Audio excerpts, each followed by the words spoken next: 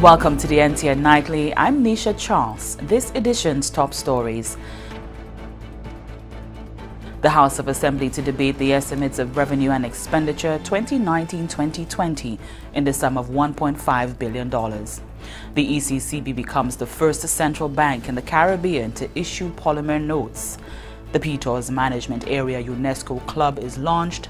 All that plus the latest in youth development, sports, and the NTN Nouvelle en Creole. The fourth session of the 11th Parliament is scheduled for Tuesday, April 9, 2019. Members of the House of Assembly will meet at 10 a.m. and members of the Senate will meet at 10:30 a.m., after which both houses will meet in joint session to receive a message from His Excellency, the Governor-General Sir Emmanuel Neville Snack.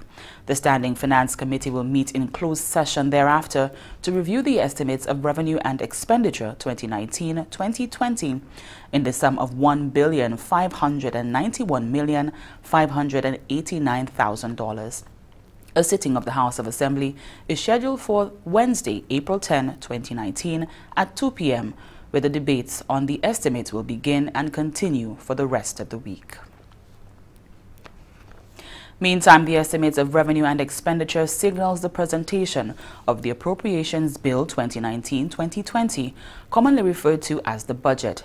The budget process is a lengthy and involved one. A budget is a financial plan which details one's projected income and expenditure.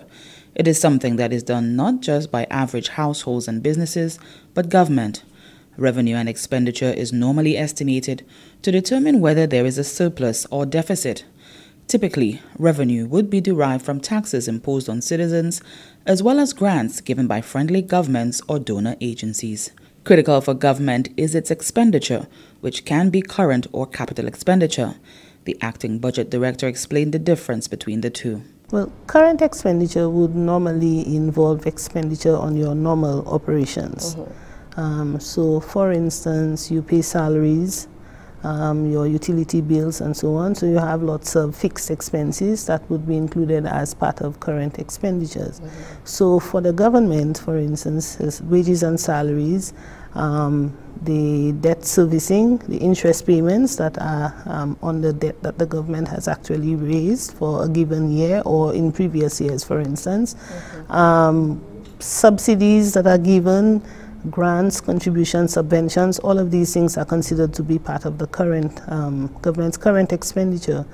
As it relates to capital expenditure, it normally would entail the acquisition of assets. While the budget is presented every year, the process is actually a 24-month cycle. Once the appropriation bill is passed, the government would generally issue what is called a general warrant, which allows ministries to be able to spend against the consolidated fund, although there are provisions that would allow you to be able to spend prior to that. But generally speaking, this is the mechanism that is usually used. Once the budget is passed by the end of March, you have your general warrant that allows you to be able to spend. Once that is done, you begin to execute, and as you execute, you begin to plan for the next fiscal year. And with respect to the government, the planning aspect actually would,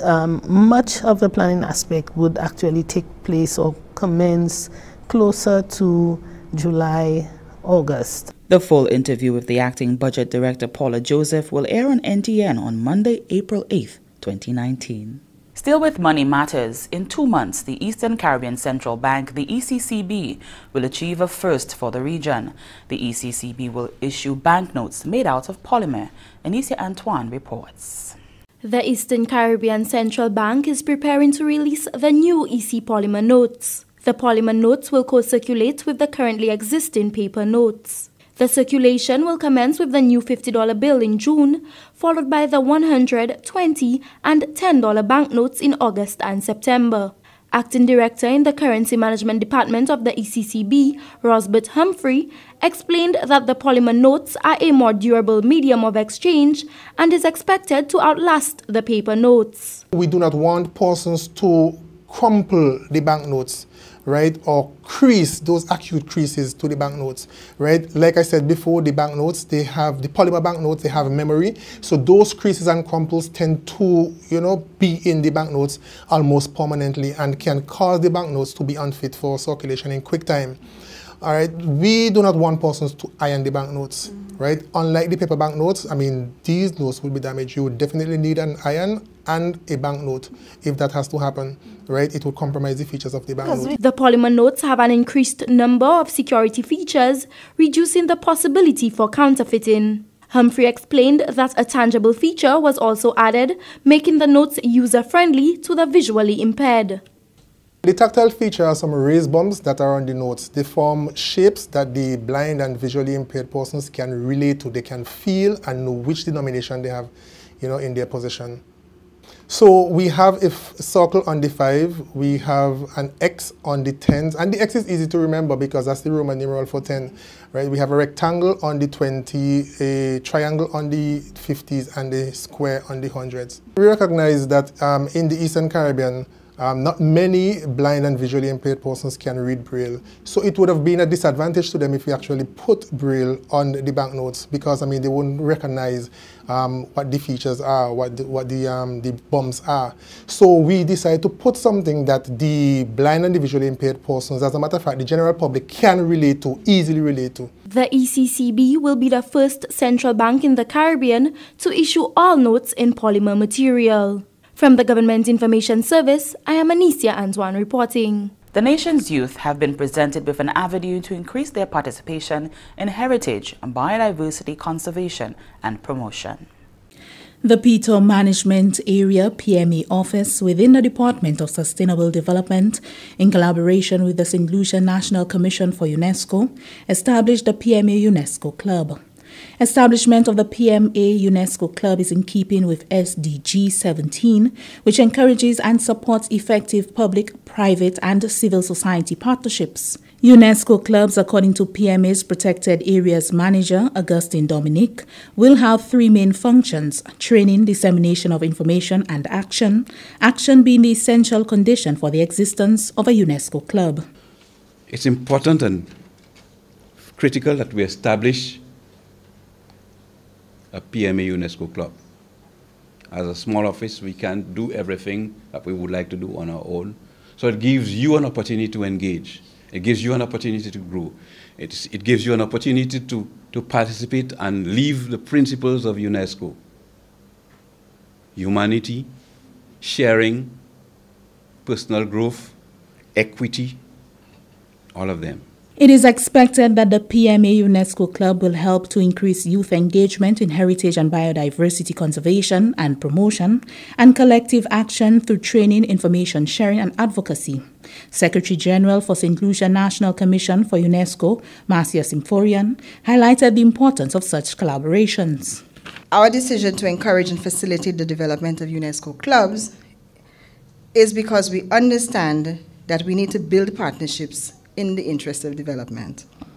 So in that regard, UNESCO clubs have always and continue to contribute meaningfully to the achievement of the organization's mandate.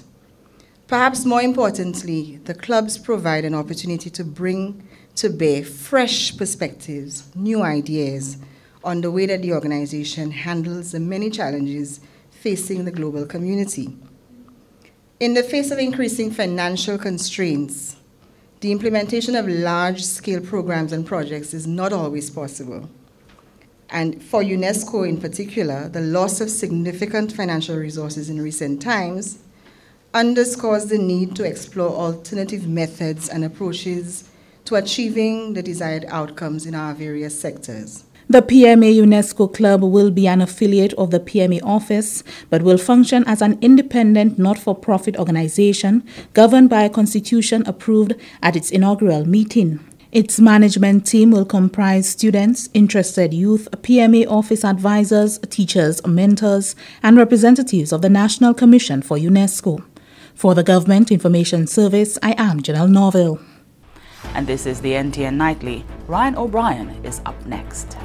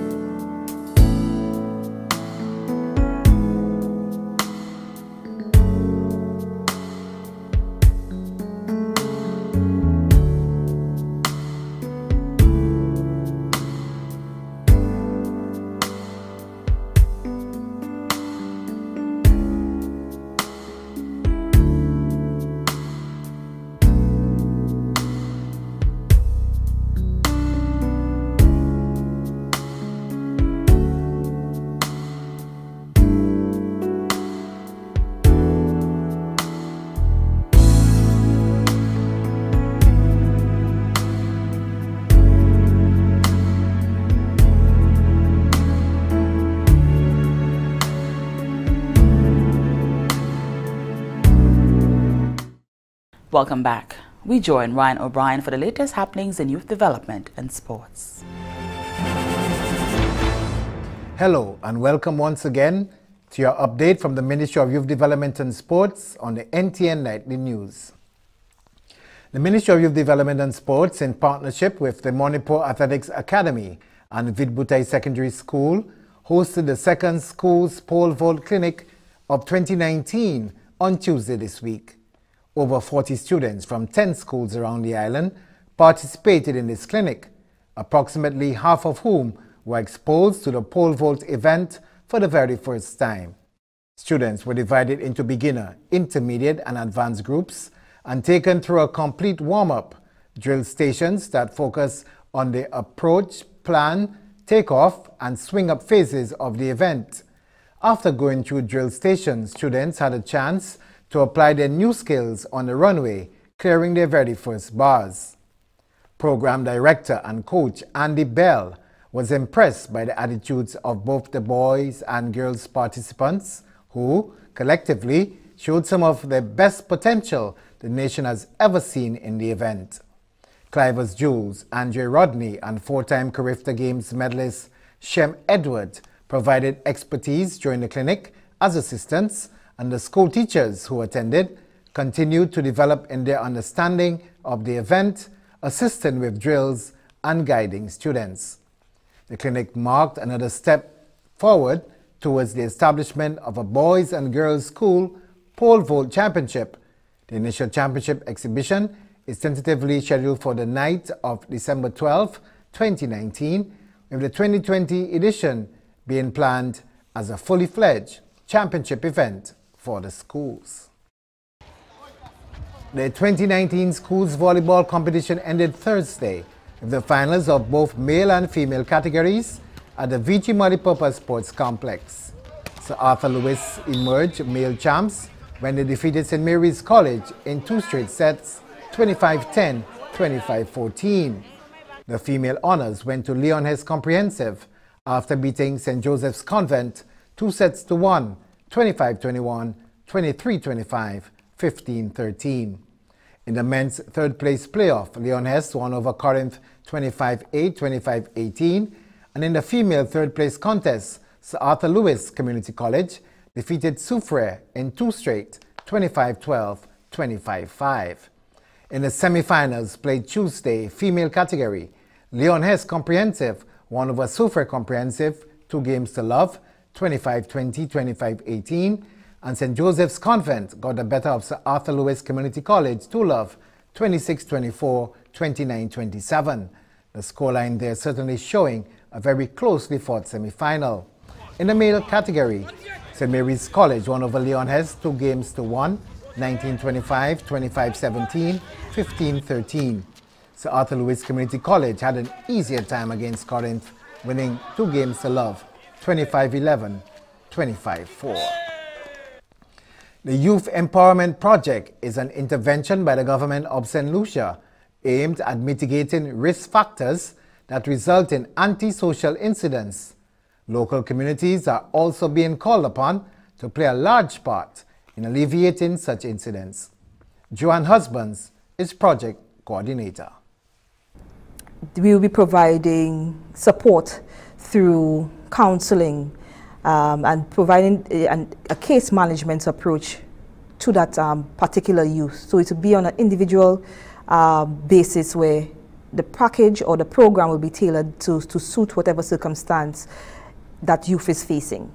So if particularly the youth may have social issues as well, a wraparound officer will also be attached to the child and their families to have overall social service to provide support to the family.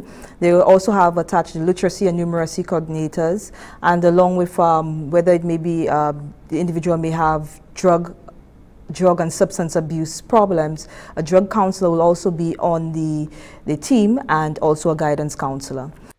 The first scheduled event for Youth Month 2019, the Team Action International Incorporated Speech Festival, ended at the Financial Center Thursday. Dr. Paul Fort is the chairman of Team Action International Incorporated. Thai Speech Festival really includes 4 training programs: 1, poetry reading; 2, public speaking; 3, debating; and the 4th program are shows, basically a debate show, a public speaking show, and a poetry show. Today, this afternoon, is Activate Talks. All the programs conclude with Activate Talks. Activate Talks is basically a series of talks organized by UNICEF, where young people are given the opportunity to give their views on a particular topic, what they think, what their thoughts are. In this case, it's corporal punishment, because May 1st, St. Lucia will abolish corporal punishment within schools in St. Lucia. And it's basically so because of the ratification agreement they would have had with UNICEF as they signed out the Convention on Rights of the Child back in there. The Activate Talks this evening, as I said, basically focuses on that. So we get 5 participants to speak on the topic itself, then a general panel discussion to basically see what young people are thinking about the decision that's made. Youth Month was officially launched on Friday. And that's our update for this week. I'm Ryan O'Brien, wishing you a pleasant and safe weekend. Thanks, Ryan. The legislative framework to govern the Caribbean Electric Utility Services Corporation Headquarters Agreement has been passed. The legislation brings into law an agreement signed between the Prime Minister of St. Lucia and the Caribbean Electric Utility Services Corporation, CARILEC, a non-profit organization which has chosen to institutionalize its headquarters in St. Lucia on April 11, 2018.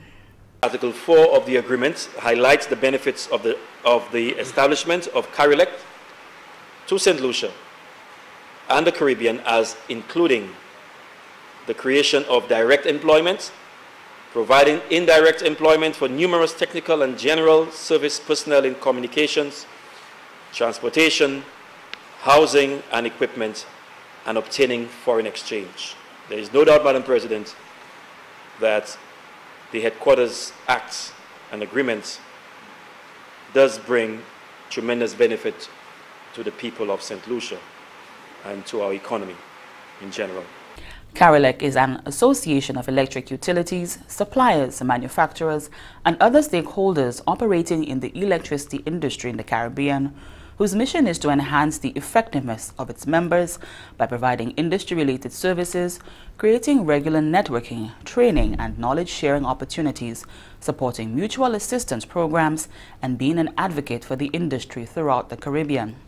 The association was established in 1989 with 9 members as part of an electric utilities modernization project funded by USAID. Privileges and immunities are provided to CARILEC under Article 8 of the agreement. These require exemptions from taxes, including customs duties, value-added tax, and service charge. Therefore, Madam President, domestic legislation is required to give effect to the agreement.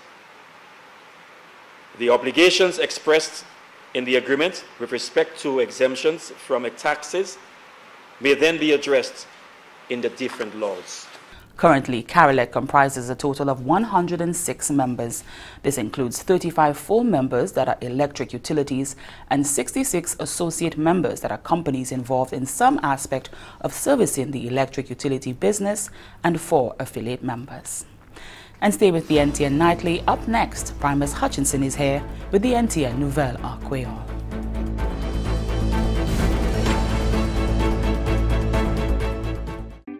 The problem starts with finding a suitable spot. It extends to double parking. Offloading zones are ignored, thus inconveniencing commercial activity. Handicapped spots are occupied by drivers who use the quick errand excuse. And of course, there's the constant fear of parking tickets. In an effort to curb these and other parking-related issues, the Castries City Council will be implementing short-term paid parking. $3 an hour can save you $500 in parking tickets.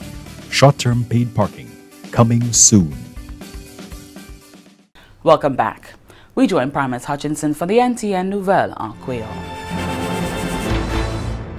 Monsieur Tarnisha, Monsieur Madame, département qui nous responsabilité pour information en gouvernement cette-ci, ça c'est GIS, ACMP Télévision Nationale pays NTN. Kapozato nouvelle créole. Présenteur Primus Hutchinson.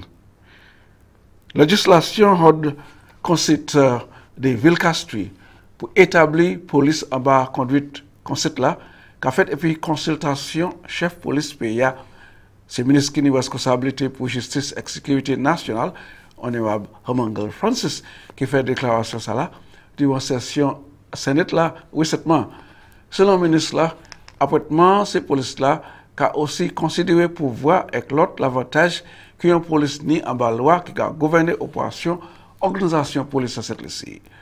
Sénateur Homangal a ajouté que là aussi une provision pour ce police là trouver armé et uniforme avec l'autre nécessité.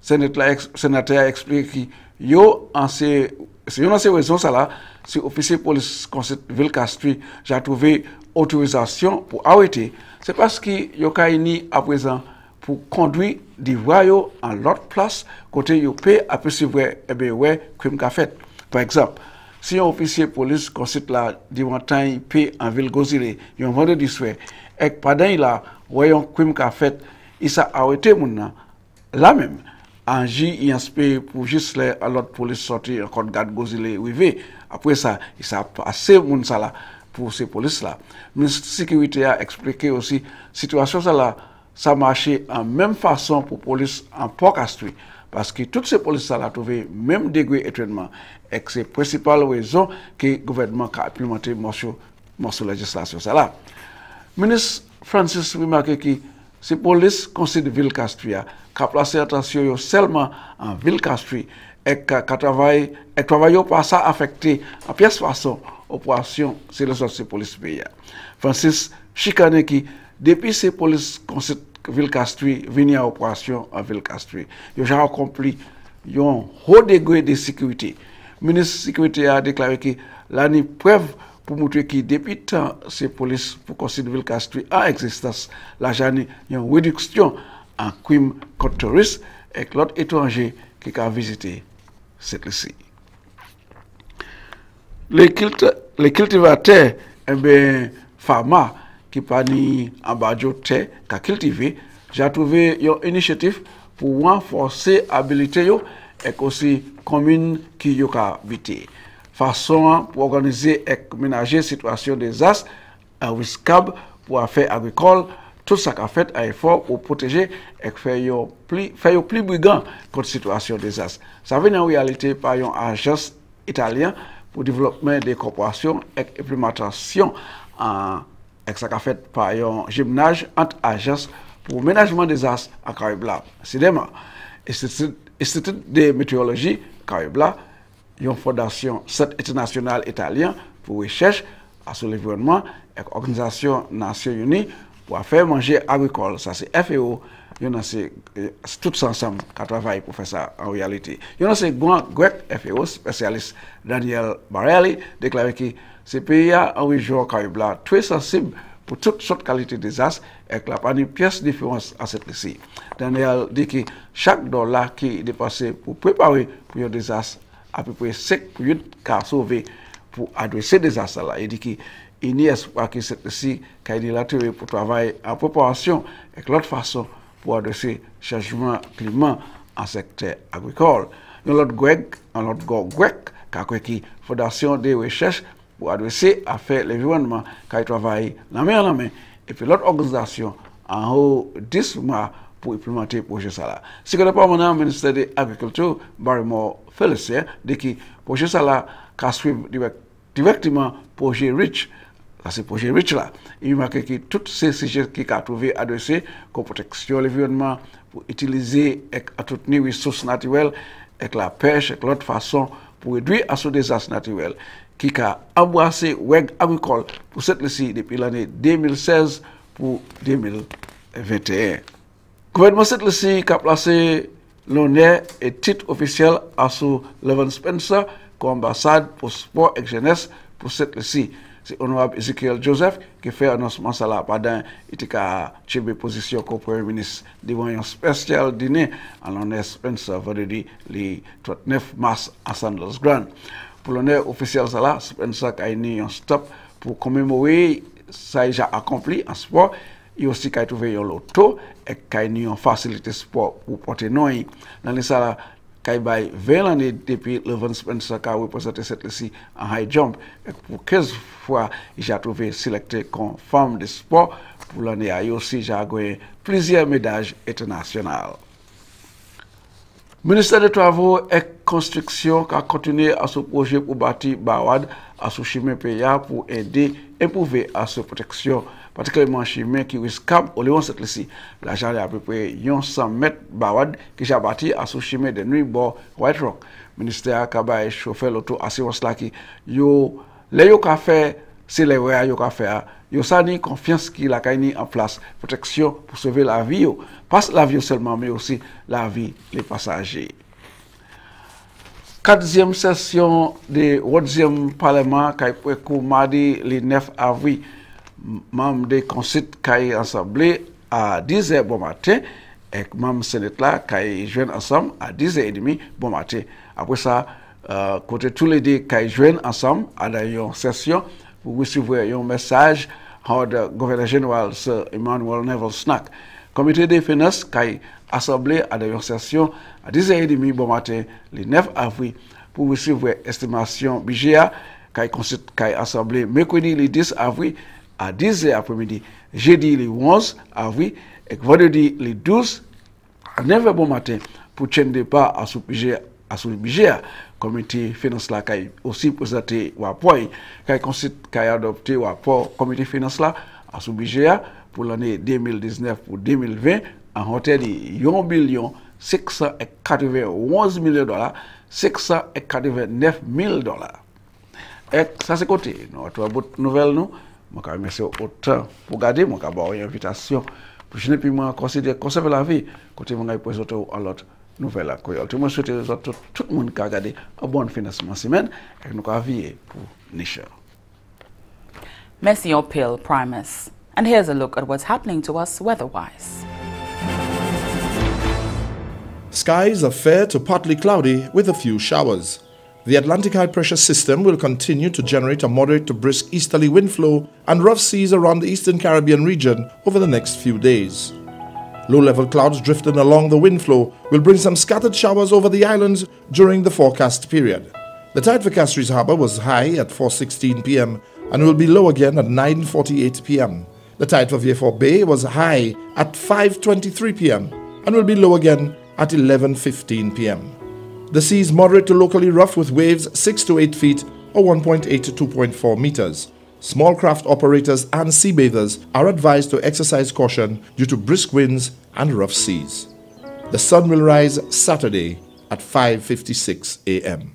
And that brings us to the end of the NTN Nightly. Join us next time at 7 p.m. with a repeat at 7 a.m. You can also catch up with us anytime on the St. Lucia Government Facebook page or YouTube channel. I'm Nisha Charles.